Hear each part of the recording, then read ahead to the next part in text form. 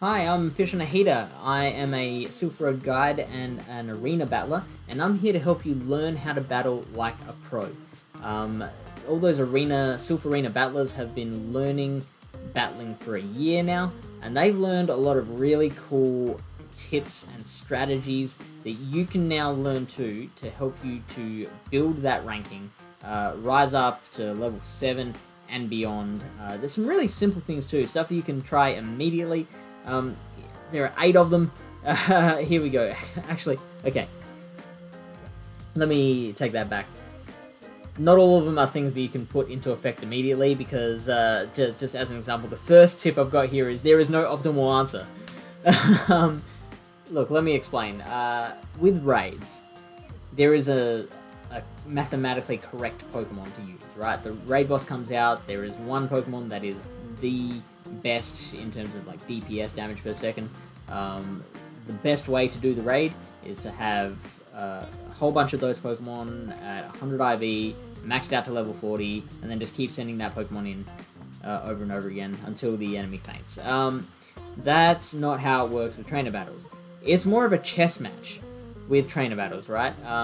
There is the best Pokemon, and then there's things that counter the best Pokemon, and then there's things that counter those Pokemon as well, and so on. There's never one specific way you can win.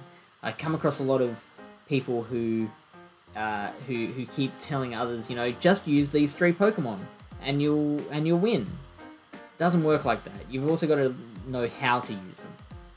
Just as an example, this is pvpoke.com. This is the just absolute best resource you can have for trainer battles, right? And they rank Altaria, Registeel, and Deoxys Defense as the 3 best Pokemon in the Great League, right? So if you're gonna break everything down mathematically, those 3 come out on top. So let's put them into a team builder here and rate them. And let's just scroll down to here. These are the Pokemon that will do mathematically the best against that team, right? So, Azumarill. Anyone with Azumarill is going to give an Altaria, Registeel, Deoxys team a hard time. Registeel and Altaria, funnily enough, are in there. Then you go further down, you got Whiscash, you've got Alolan Marowak, you've got Mew, Regirock, Clefable is giving them a hard time. Gliscor, Blastoise even. So if I brought... if you brought those top 3 Pokemon, and I brought along a Blastoise, you're already on the back foot. And then if I try and bring a Blastoise and you're like, oh, well, yeah, I know what to bring now, a Venusaur, I'm now in trouble. There's no one optimal way. Like, everything loses to something else. And even then, these big pink X's are a hard loss. Like, no matter what you do, you're probably gonna lose. These smaller pink X's are close losses, meaning if, say, so this is Marowak versus Deoxys. Deoxys does lose that, but if Deoxys had a bit of an energy lead, it had been switched in, gotten up a few counters, and then the opponent came in with a Marowak, Deoxys is already almost at a Rock Slide, and the Rock Slide's going to take out the Marowak. So then that flips the matchup over. Even though you might have the mathematically best team, just a small thing like when you use your shields, when you fire off your charge moves, all that, can flip it all over, right? So don't worry about what you're using as much as about how to use it. That is a very important thing to get your head around, as hard as it may be. Tip number 2, check your team for weaknesses. This one's a much simpler one. I've got a team here that is, let's go this one here, Azumarill, Registeel, and Whiscash. Now, if I'm going into a battle and I'm thinking, what, are 3 really good Pokemon that I want to use? Azumarill, Registeel, Whiscash, all really good.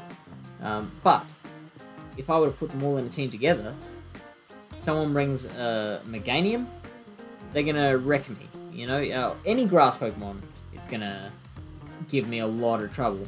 Meganium especially because it's got Earthquake as well to take on the Registeel. But this one is just a super simple one to start doing, which is just do a quick mental check of the team that you want to use to see if there's any like one type or a specific Pokemon that you see a lot that could give your team trouble. It'll save you a lot of time and frustration down the track. Tip number 3, IVs only make a really small difference. We all get so hung up on the best IVs. With raids, everyone's going for a hundo. Everyone wants a hundo. No one cares if it's not a hundo. It's different with trainer battles. Like, there's so much more going on. The IVs don't mean everything. Like, I've got this example here to illustrate. If I can bring it up, here we go. This is a Haunter versus a Alolan Marowak with the optimal IVs for both, right? And if we punch that battle in, this is, you know, Shadow Claw, Shadow Punch, which is being shielded, and then Bone Club's being shielded, and then another Shadow Punch, and the Marowak faints. Haunter wins with a battle rating of 683. All these battle ratings are out of 1,000.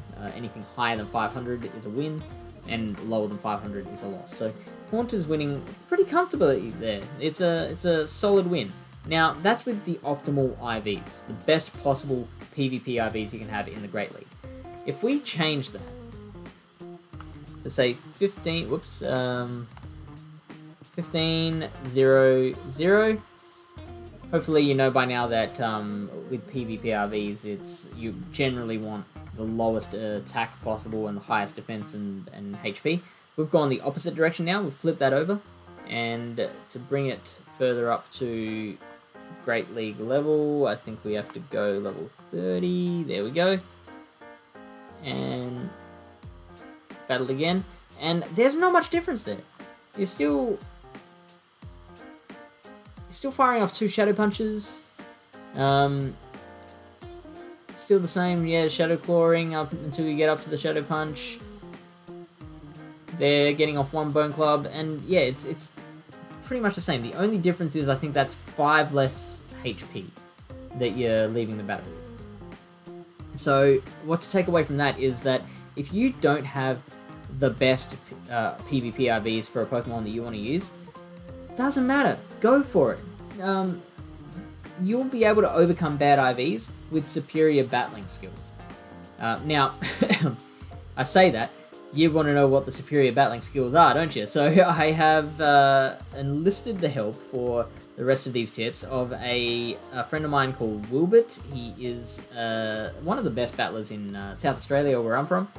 We've just done a few dummy battles to help describe the next few tips. The first one is safe switching.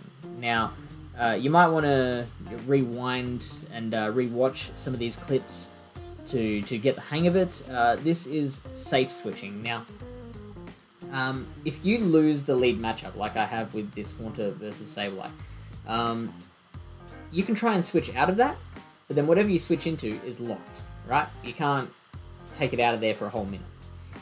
So that will give your opponent the opportunity to bring in something that hard counters what you've done, what you've brought in, right? So in this example here, I've brought in the Swampert, and eventually Wilbert brings in the Tropius, and I am not going to win this, no matter what I do. I don't have any moves that are going to even tickle the Tropius, and I'm just going to go down. Instead, you want to switch into a Pokemon that is either really tanky, that can take a lot of hits, or that has moves that will hit back hard against the Pokemon that they would normally be countered with. So here I've used an Umbreon. Wilbert's still got the same Tropius as before, but this time I'm taking a lot more hits. I'm just taking those Leaf Blades like a champ and firing off my own Dark Pulses. I'm winning this matchup now.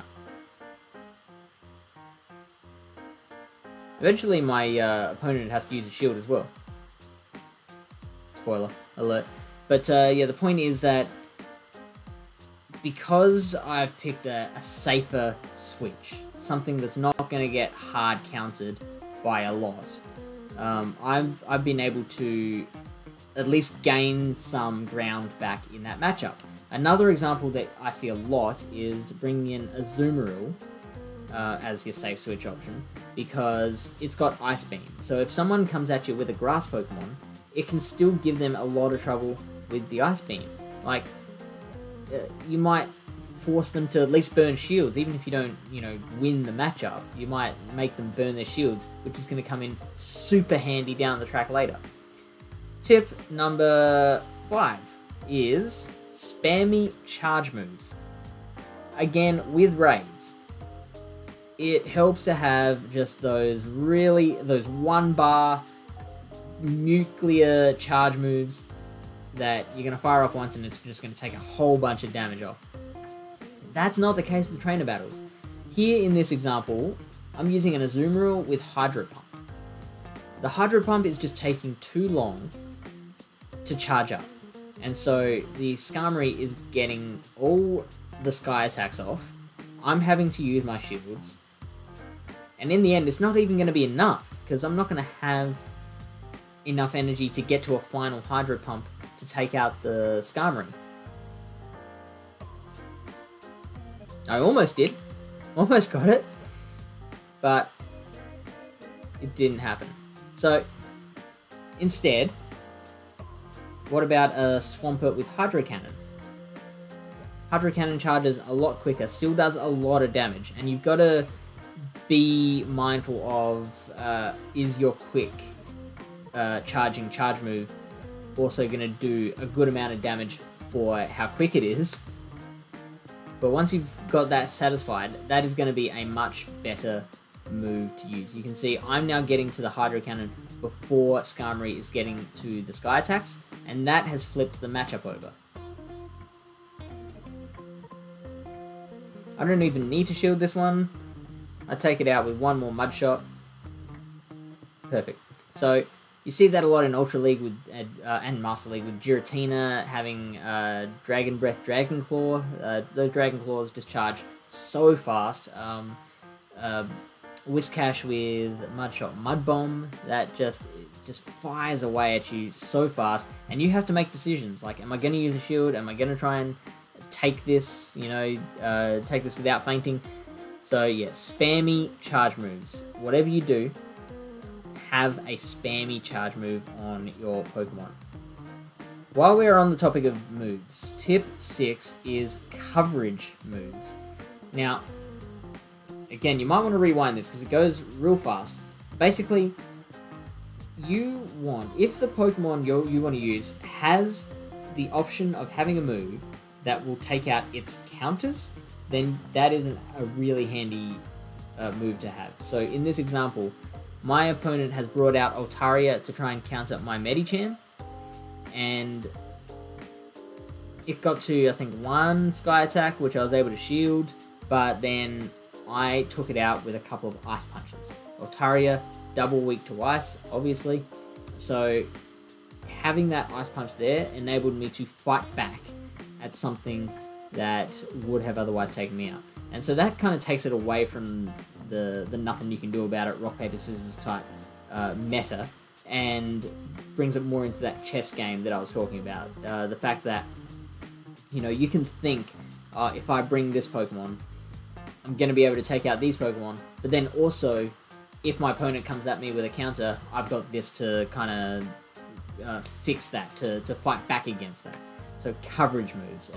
One of the most important things for being a good battler is having that second move that provides coverage.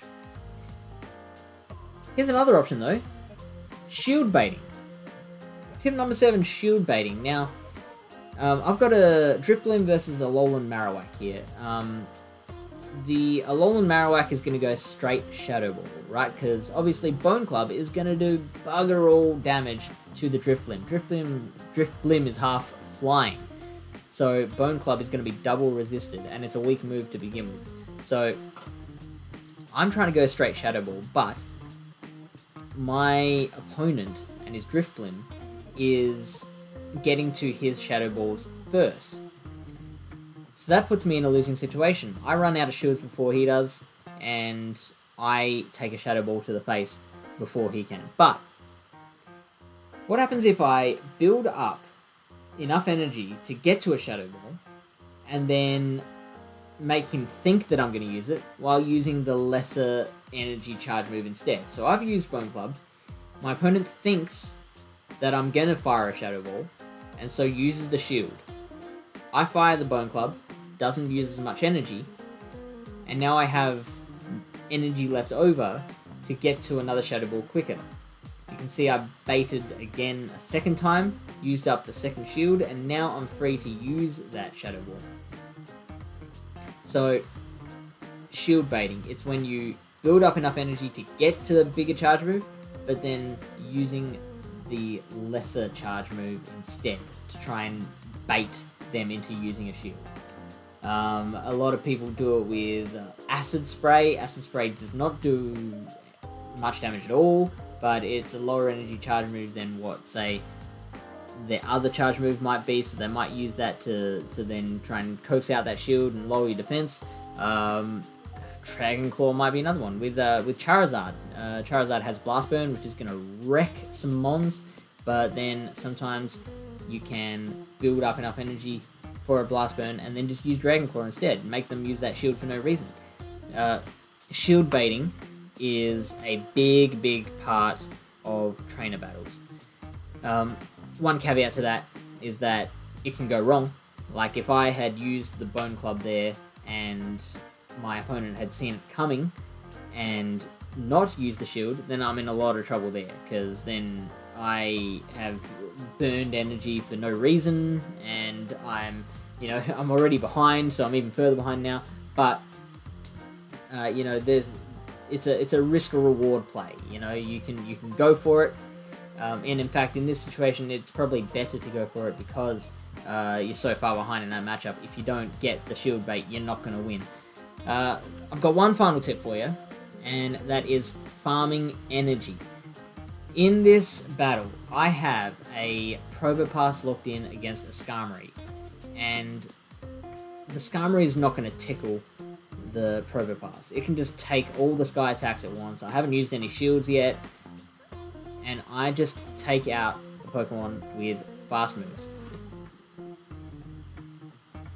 The reason I do that is that you can store energy after the charge move is charged up. So even when that charge move lights up, you're still storing more energy that can be used towards the next charge move, right? So I knew that I didn't need to use a charge move on Skarmory to take it out. What that allowed me to do is just keep on using fast moves, keep on storing up energy, and then when the Swampert comes out, I just unleash all that saved up energy onto my opponent. So I've almost taken out a Swampert with my Probopass. Had to use a shield each to get that low, but you can see what it did there. Farming energy. The caveat to that is you can only store up to a value of 100 energy, so you've got to you can go to pvpoke.com and you can learn how much energy a certain move generates, and then how much it will cost to use a certain move, and then you can practice farming. You can learn what happens when you try and take out your opponent using fast moves and store that energy to unleash onto the next Pokemon. That one takes a bit of learning how to do it properly, because you should only do it, say, if your opponent can't get to another charge move, or that your opponent, your own Pokemon is just such a hard wall against your opponent Pokemon that you can just use those fast moves, and no matter how many charge moves they get to, it's not going to hurt you. But yeah, farming energy. It's a very fundamental part of the game. that is it. Those are my 8 tips to help you to learn how to be a better battler. Try it, practice it, watch those examples that I use over and over again to just get the hang of it, because once you get the hang of those 8 things, you are going to be such a better battler. Until next time, watch the other videos on this channel. They are all super handy in kind of breaking down how a battle goes, and helping you learn about decision making in the moment. But until next time, I will see you later. This is Fish on a Heater, and build that ranking.